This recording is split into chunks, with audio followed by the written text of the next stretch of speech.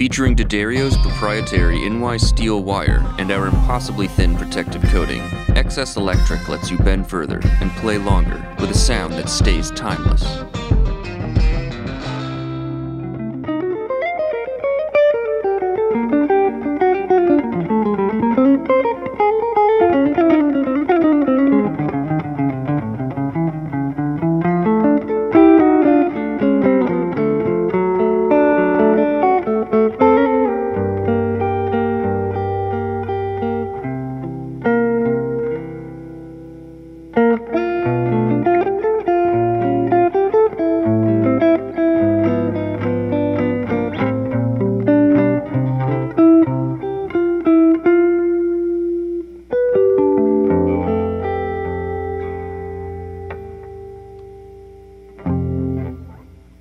That was great, man. Cool, thanks. Yeah, just getting warmed up. I never knew where it was going.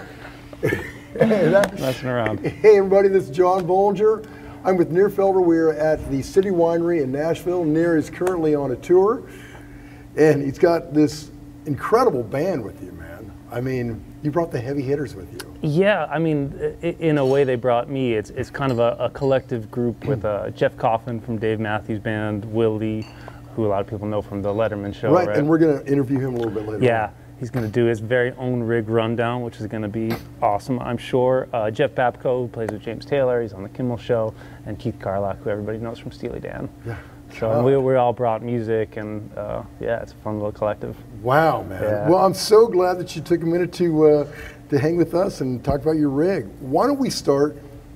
It's really interesting because we were talking beforehand about, like, I don't know, you're a jazz guitarist, but you're much more than that. And jazz, as open as jazz is, it's a little limited. And you kind of do everything, you know? So, but it's interesting, you're on a Strat the whole time. There's so few jazz guys on Strats, but God, man, the voices you're getting out of her.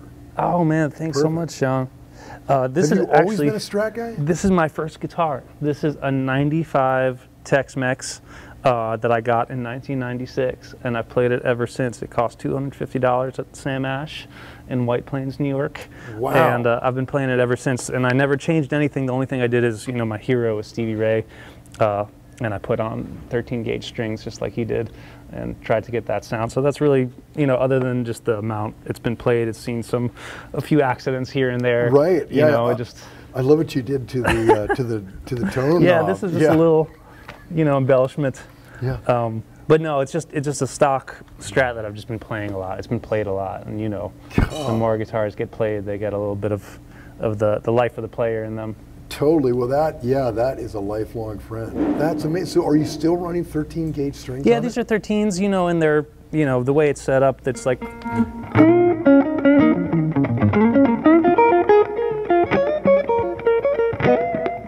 Pretty bendable. Yeah. Well. For you, maybe. It took some getting used to, but you know, it's all seems. This is a hard one. Oh yeah. That one could be tough, but yeah. Other than that, yeah. Wow, that is so cool. So, absolutely stock, your first guitar. Totally. And that is your main go-to all the time.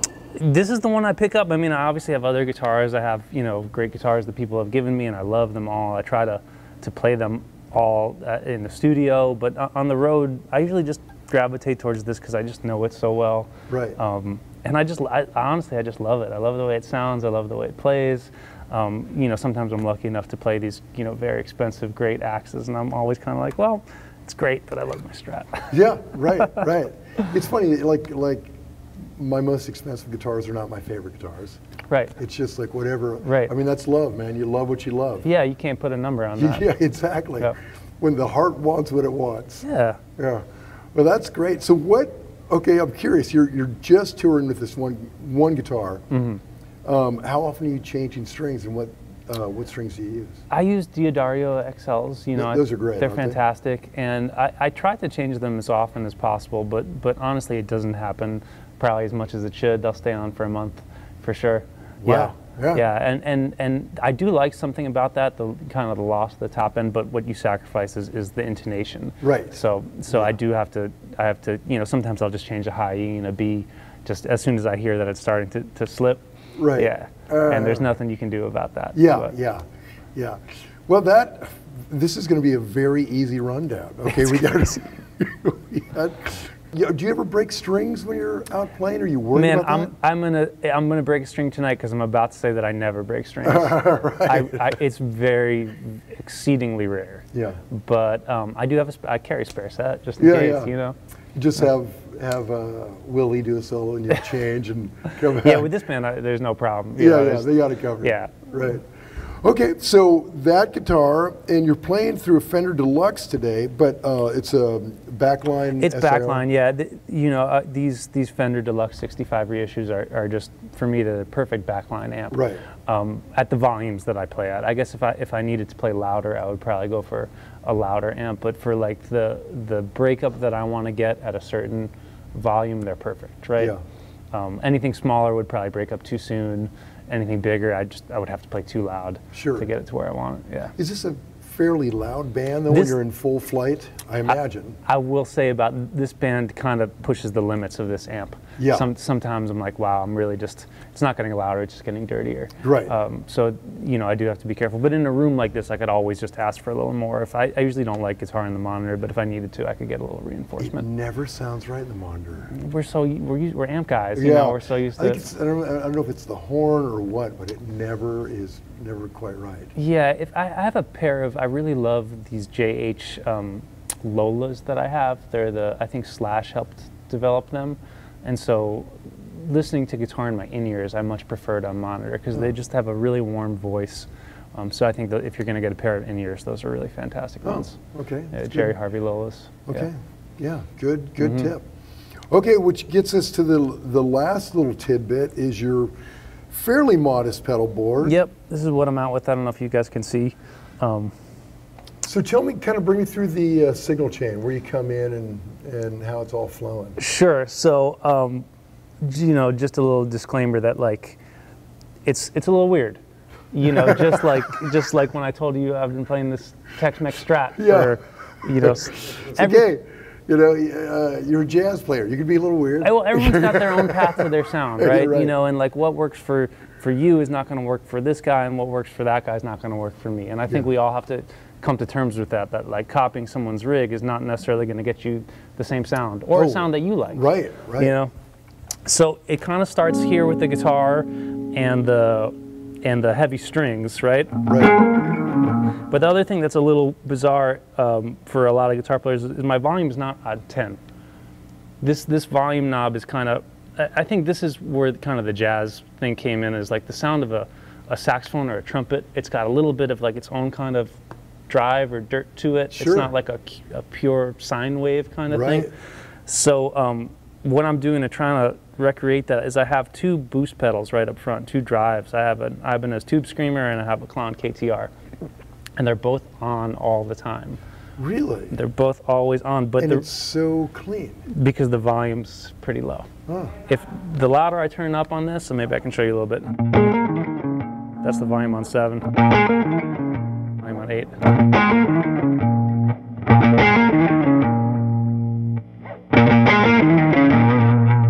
So that's the amount of dirt I'm playing with, but when I'm playing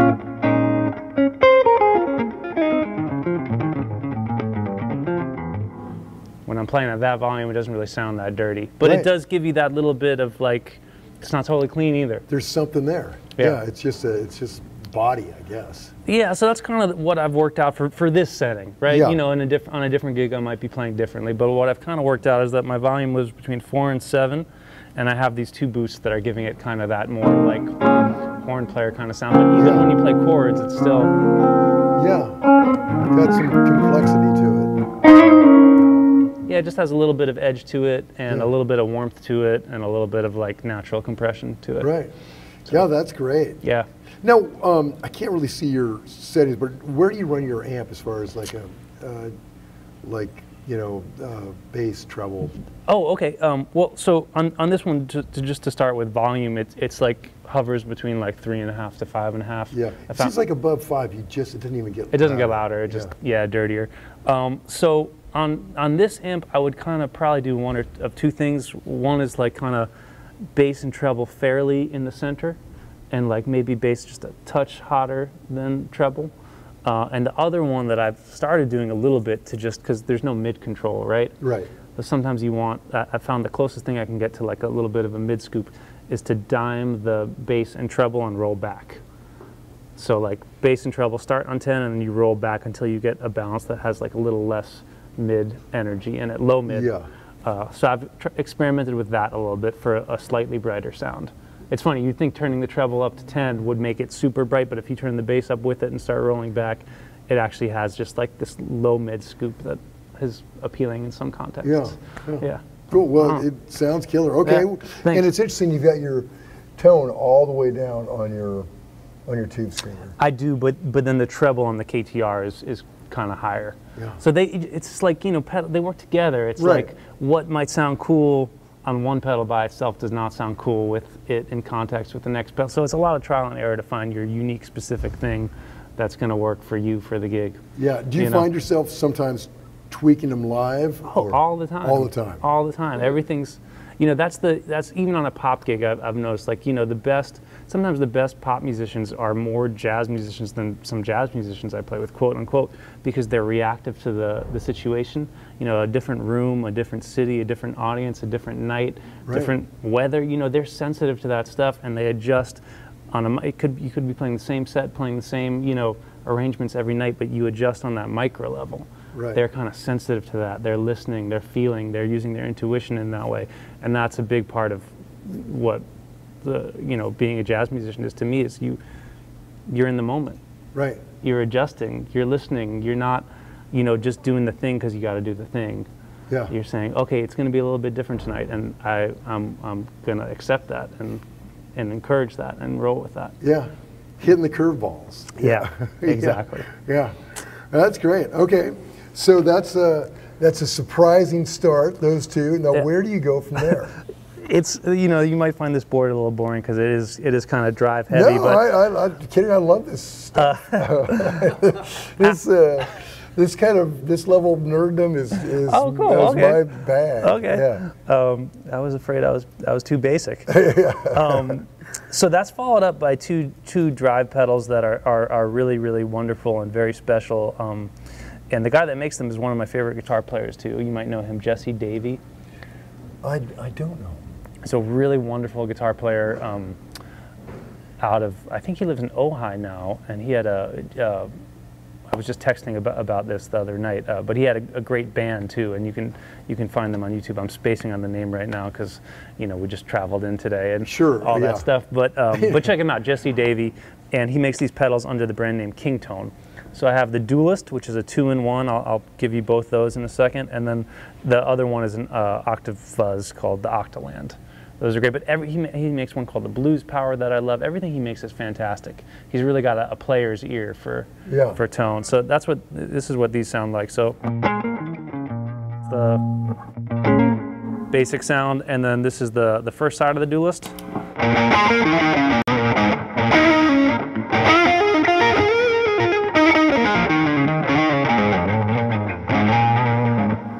So it's kind of like blues breaker-ish. Even at a low volume. Even at a low volume, right? Yeah. Yeah, and all these, you know, caveat is that we're not playing very loud now. So if I were to crank all this stuff up, to some people it would sound better, but I try to get it to sound good at every volume. Yeah. Right?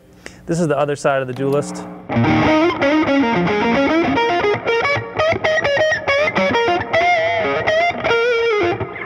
So that side I might actually use more without this stuff.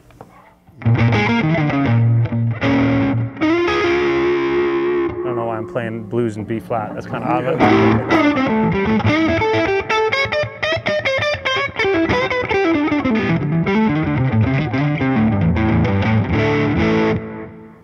Yeah, that's great. That's the other side of that, and then I'll kick these back on, and you can hear the Octaland.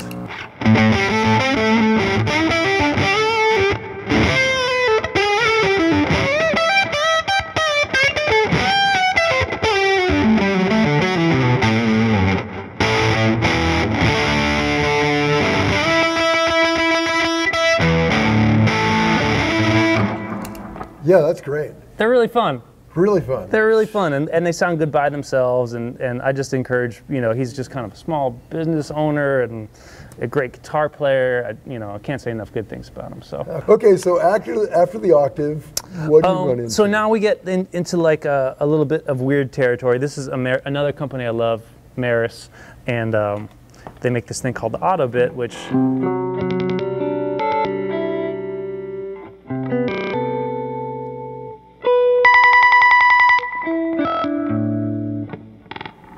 and that one, it sounds cool, really cool by its own, and also does some cool other stuff, but it sounds really beautiful in combination with something that's coming up later in the chain, which is the Strymon Big Sky.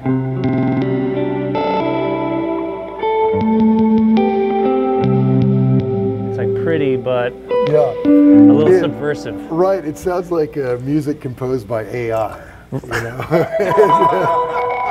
Combined with the line 6 that's also coming up, you get this.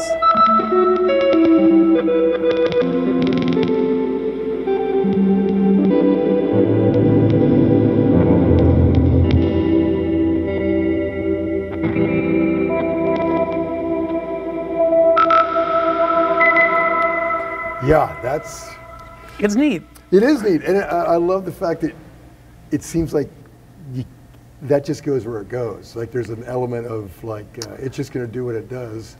Yeah. And it might be amazing. It might drive you crazy. Yeah. And it adds that little bit of like, what do they call it? Aleatoric, that like element of chance that you can't control. Yeah. So yeah, it's a good improviser's pedal, and yeah, I'm a big fan of Maris and all their cool stuff. Yeah, well, that's cool. Yeah, but you know, it goes back to what we were talking about earlier about like combinations of pedals and how they work together, right? Like you can have a great pedal, a great piece of gear, but if it doesn't work with what else you're using, it's maybe not, you know, gonna whatever. Yeah, no, you know what I'm saying. Yeah, I totally agree. Yeah, it's how it all works together. So let's talk about that line 6. I had the big one. I didn't even know they made a smaller one. It just came out, and I had to get it because I was so addicted to that thing. I just couldn't get it off my. They're great, right? I've just had it for so long. We were just talking about this. I've just had it for so long. I felt so comfortable with it, and it has its own kind of sound. Like you can take that algorithm and put it in another pedal, but it's not the same. Something about probably the hardware and stuff. It just had a sound. And one that I liked a lot, but it was heavy. It was, you know, took up a lot of real estate. Switches get a little glitchy. Oh, absolutely. Yeah, absolutely. So this new upgrade, I went for it, and so far I really love it. I honestly, this is my second gig using it. It's got a lot of cool presets. There's a lot to explore there, so I'm just beginning my journey with it. Yeah. But super cool. So far, sounds great. Love it. And then that's followed by Strymon Big Sky, which is, I'm not using for reverb. I have a reverb later in the chain. I'm more using it for cool, like, effects, like.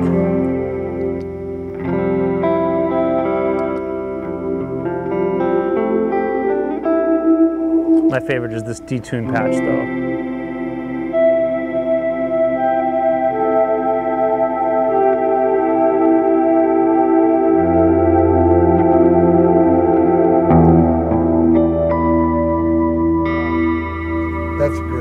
Pretty sounding. Yeah, it really is. And then another plot twist, it goes to another delay pedal. Sure. Why not, right? Why not? Having those two delays going at slightly different rates, it kind of seems to fill everything up a little bit. Like if I turn them both off, or just the one, but with the two of them, it sounds most.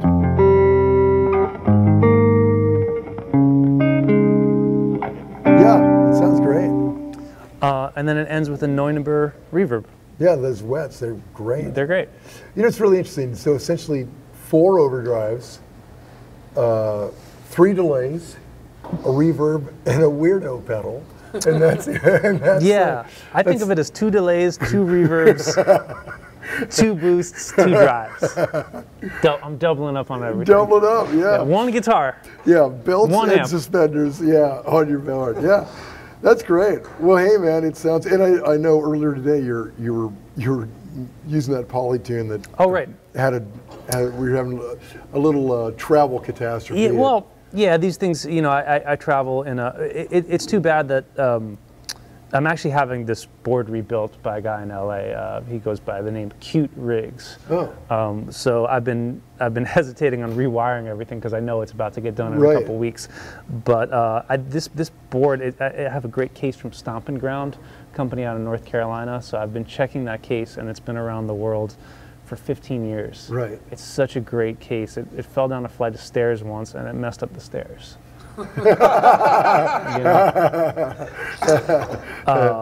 But that said, this tuner must have, on this last flight down, must have, Yeah. so the tuner's acting a little funny. So come on, TC Electronics, send this guy another one right away.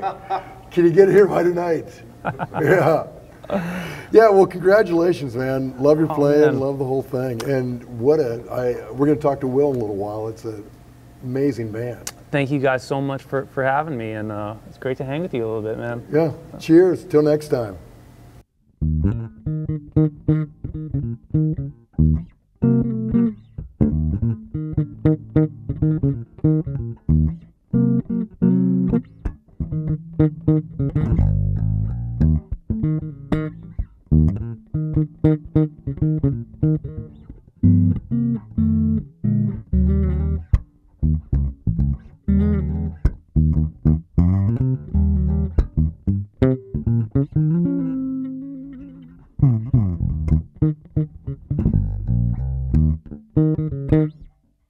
Mama, come here quick.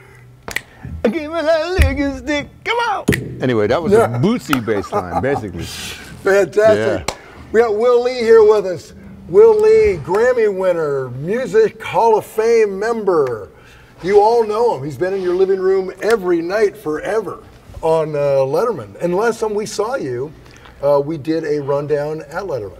That's right. That was a lot of fun. Yeah. Everybody got to do it. Sid McGuinness got to do it. Felicia got to do it for you guys, and it was it was fun. The dream team. I like it.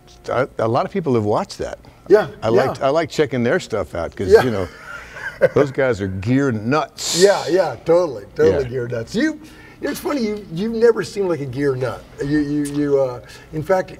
Which is interesting. Yeah. I imagine you have a lot of gear, but okay, like right now you're touring with one bass, right? Mm-hmm. Yeah. And tell me about this. This is my Sadowski WL model, and basically Roger Sadowski always got it right from the beginning. So he's always had this gorgeous, design and gorgeous balance in mind, and something that feels really good in the hands. It's super roadworthy and all that stuff. Yeah. But I've always begged him to do a mid-range circuit.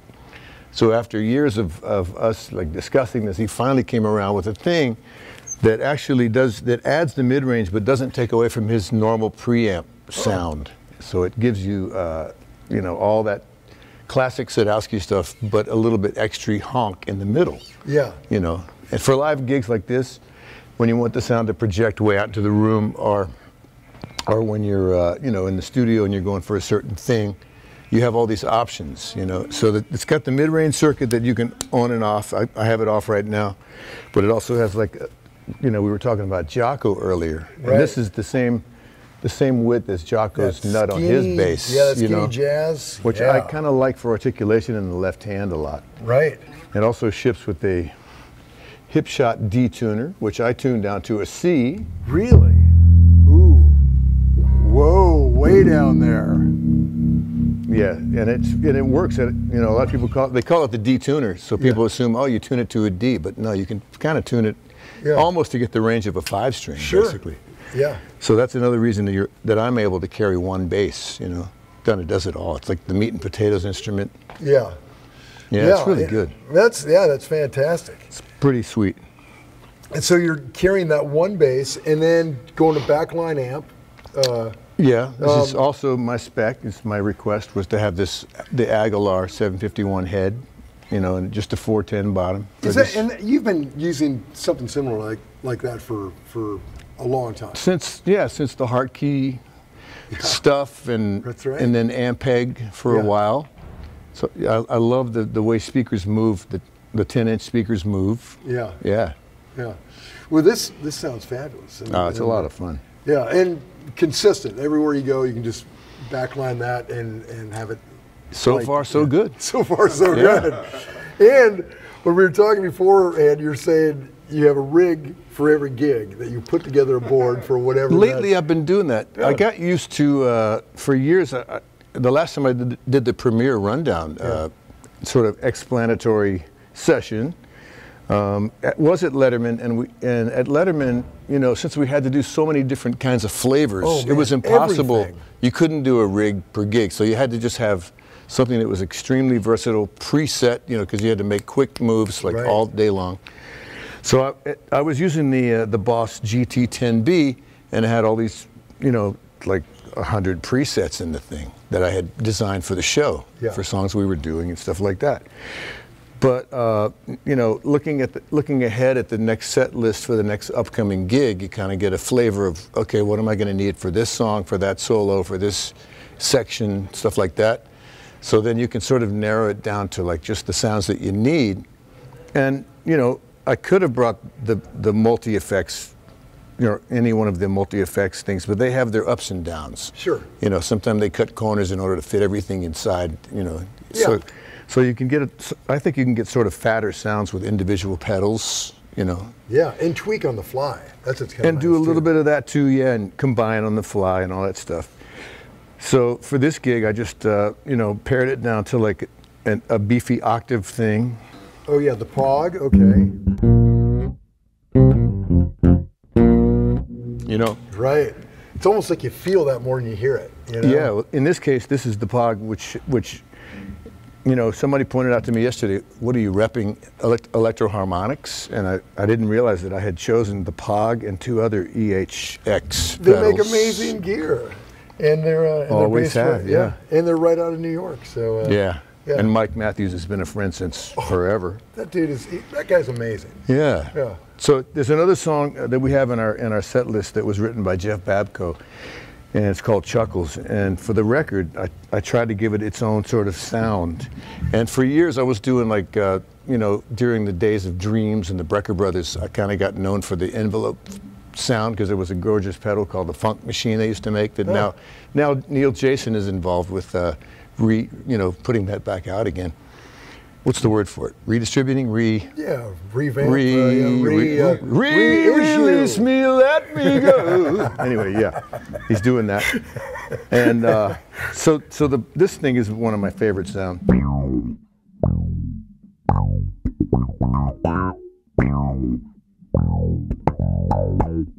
So there's that. Oh, that's great. For that kind of stuff, which I love. Now, did you put a cover over it so it wouldn't, move from your settings? There's a great guy in New York named Yik Wong. And Yik made a cover so that when I stomped on it with my big clumsy feet, it wouldn't change any of the settings because, you know, like in the way an octaver is sensitive to how much volume goes in, there's a sensitivity switch on most envelope filters too. So, you know, if it's opened up too wide, you don't get any wow, you just get the ah. Right. You know, and you want it to wow, responding to your touch. Right. I even used to call these the bwomp bwomp pedals. But this guy, this little cowl over it, you know, is like a, you know, safety first. Yeah, it's a great, It's like those goggles when you're in the shop. Right. Yeah, because in the heat of battle, you really are stomping. Absolutely, and I'm very clumsy. So, there's that groove. That's great. I love that thing. And, you know, we have a couple of songs. We haven't even started really incorporating them yet, but the Canyon pedal that Electro Harmonics makes is...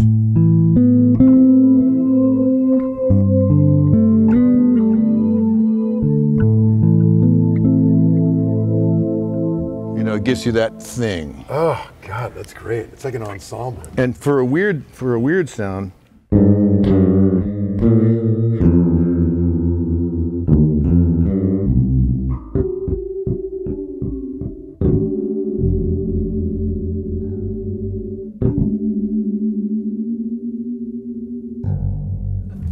So you get all that kind of groovy weirdness 60s stuff. science fiction. I love that. And that's my story. Yeah. That's great. And a one spot to power it all. That's easy. Jeez. So easy. Yeah. That and amazing talent. Just add water and you know, it builds back up. You can pack it into like one of those vacuum bags about this big. Sure. As soon as you put the water in, it's ready to go. Sure, yeah. Yeah, all of that. Yeah, man. Well, Will, that is fabulous. You're doing so much with just that stuff, but straight in, man. I've got some professional help. If you stay for the show, you'll see, you know. Oh, this is a great I'm band. surrounded by unbelievable players, man. These guys are the greatest. Do you guys play around New York all the time together? Is that this band? Yeah. Only Nir lives in New York. But the players, do you work together in different projects together? I mean, I imagine you're all. Yeah, I mean, I've had Jeff do a thing for me. We do this concert every year called Love Rocks. Oh. And I'm the musical director for that, and I hired Jeff one year, and he was amazing for the horn section. Nir and I have done a few things. I got to use him for another concert called Nearness of You that raises money for this great cause, the disease that killed my friend Mike Brecker. And it's MS, it's called multiplastic, I can't think of the name of it. Oh, it's MDS for short, multidysplastic syndrome. And of course, Keith and I do stuff all the time. We're going to be playing with Christopher Cross together soon. Really? Yeah. How great. Yeah, and we have another group called Toxic Monkey with Steve Lukather and Bill Evans, who's going to sit in tonight. Really? By coincidence. Oh, wow. And Babko is just Babko. Yeah, you see that guy everywhere. Yeah. Yeah. For good reason. Yeah, yeah. Yeah, you guys really are the usual suspects. You see. I'm getting tired of me, actually. Well, Will, thanks for meeting us today. Great hearing you play. Thank you. Yeah. Sure, thank you. Thank you, guys. Okay, till next time. All right.